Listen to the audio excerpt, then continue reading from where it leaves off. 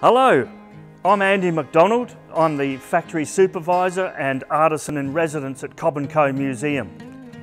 In my daily talks with visitors, people often ask me how hard was it to make a wagon wheel? Questions like, did they use hand tools?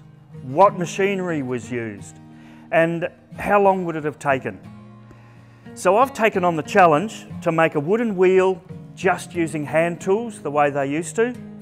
And the hand tools themselves are slower than powered machinery, but they work, and they work very efficiently. Welcome to Cobb+Co Museum.